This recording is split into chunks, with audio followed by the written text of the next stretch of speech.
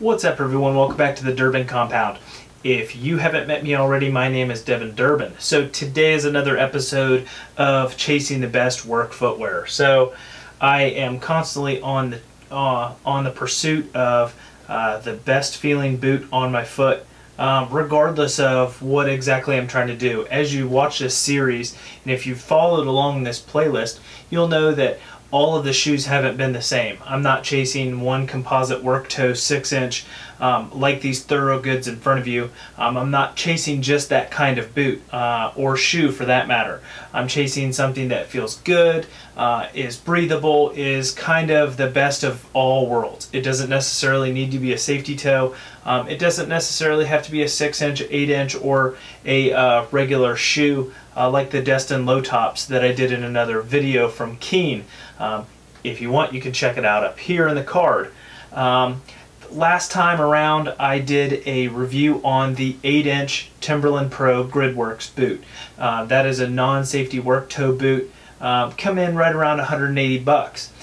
So I figured I'd give the same kind of, I like that look, I like that style, and so that's why I picked up these Thorogoods. These Thorogoods are the 6-inch composite work toe. They have a composite shank. They're a little bit more aggressive on the bottom. They're not that wedge style like the Gridworks are. I really like this boot. I've put about, I'm going to say somewhere around the 500,000 steps, probably 500,000 steps into these boots, and they've been great. They've been absolutely 100% comfortable. They breathe really well. I like the look of them. They have the low vis or the high vis thing stitched into the front and back of them, so they kind of glow.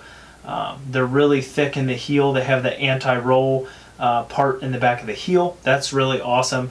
You can definitely feel them when you're walking around in them. They're a little bit tighter.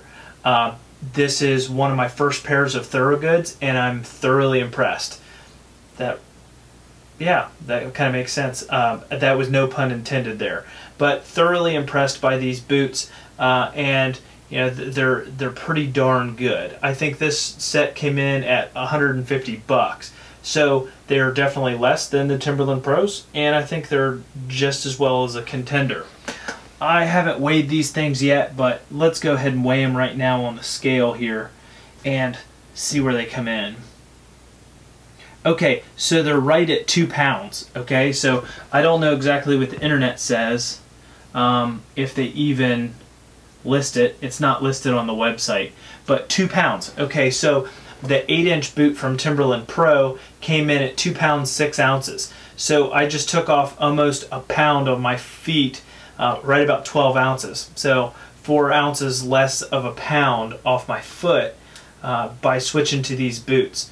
So, and that's even with picking up a composite toe, a composite shank, which the Timberlands do not have. So you figure you're picking up a bunch of safety features, and you're, you know, reducing the stress on your feet, on your back, on your legs, on everything, just by switching to what is a cheaper boot.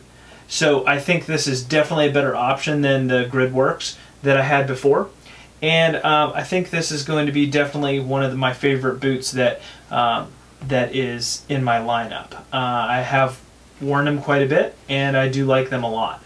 The only thing I have to complain about any 6-inch boot is that it seems like any work pant will basically work itself up over the boot. So that's one of those things that you have to put up with in a 6-inch boot. I don't know if anybody else has that problem. If you do, put it in the comments below. Let's talk about it.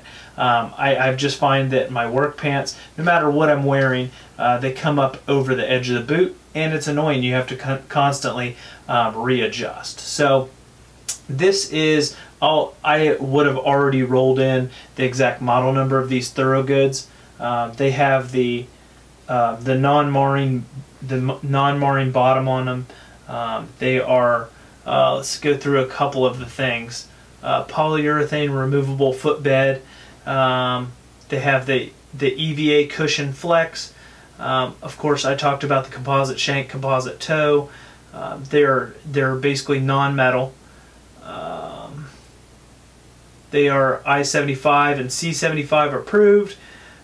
tumbled oil full grain leather uppers.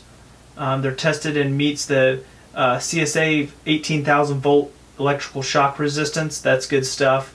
They're oil resistant and slip resistant. So, and they have the Goodyear Storm Welt construction. So good stuff. I like them a lot. I think they do provide a lot more features for the money than those Gridworks from Timberland Pro. Although I still love those, they're pretty comfortable. I think as I wear these and continue to break them in, I think they're going to definitely put those Gridworks boots to bed. So a different style boot, same look, but definitely a different style when it comes to the 6-inch with the composite toe. I really like these. So I hope you guys are liking this series. If you want to talk any more, or you have any recommendations for the next boot, I am already planning on the Keen San Jose, another mock toe from Thorogood. Let's see, what else might... the Danner, there's a Danner boot out there that I'm planning on, and another Timberland Pro, a cheaper Timberland Pro. I can't remember what model it is. So I have many up and coming, and I hope to share them with you soon.